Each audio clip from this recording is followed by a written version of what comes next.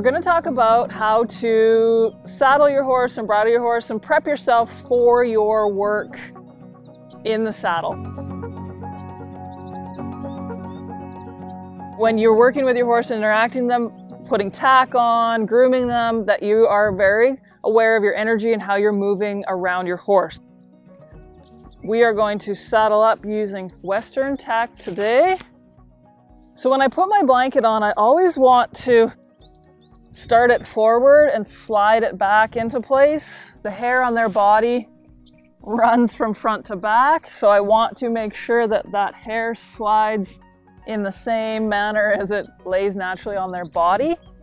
A lot of times, if you put the saddle on and the pad slips forward, that hair binds, and then all of a sudden you're creating friction underneath their saddle pad, and it can lead to sore spots and actually damage the hair underneath the pad.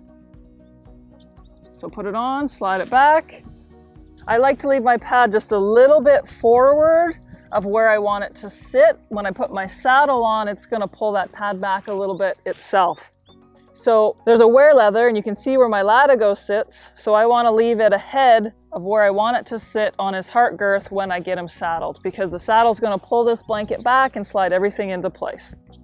When I go to put my saddle on my horse's back, there's a couple options. Some people will take this offside stirrup and put it on the saddle horn. Okay, and then tuck all of this breast collar and cinch up as well. When I place my saddle on their back, I leave the stirrup hanging and the breast collar and the front cinch. I'm tall enough and strong enough that I can get it up nice and high and place it gently on their back. I like my hips square to their shoulders. Then I'm going to take it up, and I actually take my right hip and give it a little pop as it's going up and over his back, and then I let my biceps do the work and place it gently on his back and not drop it into place. Take this saddle pad, make sure everything's straight, and I like to tent it off his wither just a little bit so there's space in here when he goes to work and starts to collect, that there's room for his wither and his back and neck to come up into that space. When I take my cinches down off the offside, I like to keep them on the keeper, so I'll just let them down. Make sure there's no twists. Make sure that my pin on my cinch is still where it's supposed to be in my offside billet. Again, I have the shank in the crook of my elbow, so I have two hands to do my work with. Got my cinch down on the offside.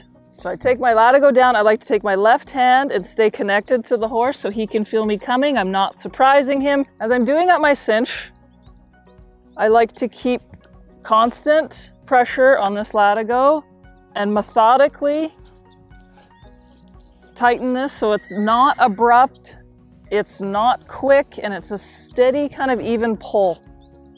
I think that's how we keep horses from being cinchy. When I get to the last loop on my latigo, this is the important one. I want to take my right hand and I actually pull straight down, and then I feed up with my left hand. So it's a really even pull, and I'm not pulling out and kind of jerking on this latigo. I want it all to be even and constant.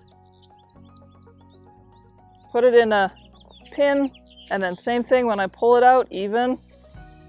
Put the latigo away. I don't want my cinch to be too tight. I want it to be tight enough to hold my tack in place, and I want him to feel this pressure for a little bit before I cinch him up and put my foot in that stirrup and get ready to ride. For the breast collar, I like to loop the tug strap, and I have it on my horn, and what I do is I just pass it to my left hand and go under his neck, and then I'll feel, see if there's any twists. Undo the tug strap.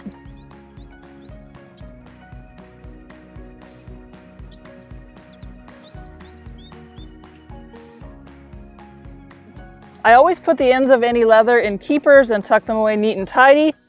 Your breast collar adjustment, the center of your D should be in the center of their pectoral muscles. So if you're using different tack on different horses, make sure you check that adjustment. And we are ready to bridle. Depending on the size of the bridle, I like to drop my bridle to the last hole and make it big so it's not too tight pulling it over their ears. Even if it's that horse's bridle, I always drop it a hole, bridle them, and then tighten it a hole. I just find it easier to bridle them, and it's nicer on their ears and organizing their mane. I hold the bridle in my right hand. I hold the bit open with my thumb and my middle finger, or my forefinger, whichever one you prefer. And then the curb strap just rests on my palm. So everything's organized and makes it a lot easier for us to bridle smoothly. When I take the halter off, again, I keep this right side of the halter so he can feel it on that neck. I want to keep him in a spot that's really usable and he's paying attention. Bridle goes in my right hand. Keep the bit nice and open so it doesn't hit his teeth. My left thumb goes in the corner of his mouth. Gently slide it in so it doesn't hit his teeth. I usually always pet their nose after I put the bit in. I don't know, it's just a habit I have, but I don't think it's a bad one. Okay, this right hand is holding the bit in place. I like to use the base of their ear for manipulating their ears. I don't like to fold them. I know I wouldn't like my ears folded, so I press on the base of the ear and push it forward. This is called a split ear head stall, so it goes in between the split, and then I press that forward and go over the left ear. Now, by making this bridle a hole bigger, it makes all those actions easier, and I don't have to pull on anything and make it uncomfortable for him in any way. Now, I always do far ear, close ear. For me, I find that's the easiest way to organize and keep him. That way, if I get this close ear on and he goes to look or shy, then I can still keep him coming towards me and get this left ear. Now, the adjustment I want to make, I want this little shank bit to have one wrinkle in the corner of his mouth. So I'll tighten up his bridle. Check the adjustment. I take time and organize the hair because I don't want any of the hair to be underneath his bridle and being uncomfortable in any way. I want to talk about adjusting your curb strap. General rule of thumb is 2 fingers between the horse's jaw and your curb. You want about 2 inches of travel in your shanks when you pull them together before your curb starts to go to work. If it's tighter, your curb action will be too quick, and if it's too loose, your curb action is too slow. So again, that general rule of thumb is 2 fingers